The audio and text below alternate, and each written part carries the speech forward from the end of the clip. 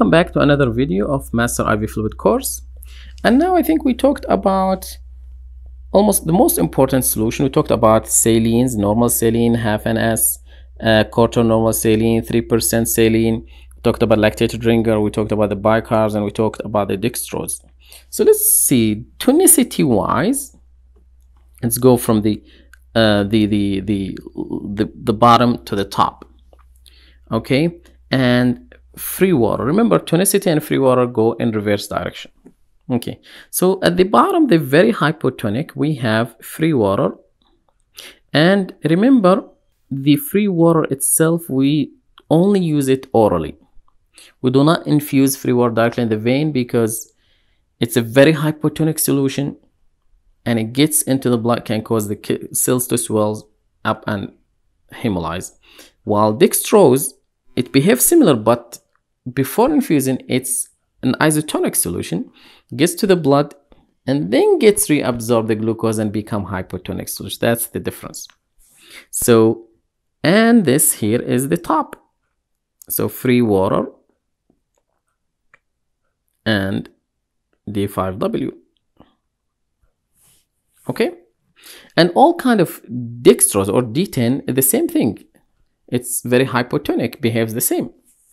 And then after this is number one. And then number two, we have the quarter normal saline. And quarter normal saline, it's pretty hypertonic. It has in each liter you have 750 ml of water. So should never be used alone.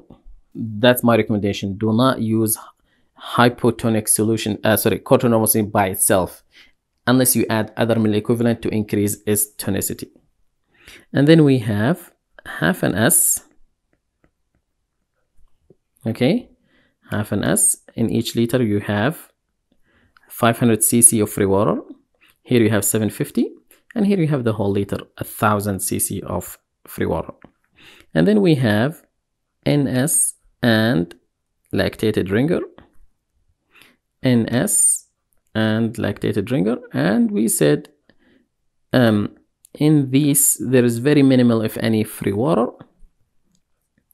and you have the 3% saline, very high tonicity, and very there is no free water in this.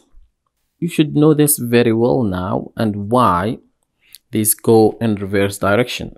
So the more we go into this direction, the more likelihood this solution, when you give it, will stay extracellularly. And the opposite here. Now bicarb, I did not include it because bicarb, I can create hypotonic solution with bicarb. I can create isotonic. I can create hypertonic. Depends on what kind of solution I'm going to use to mix it with bicarb.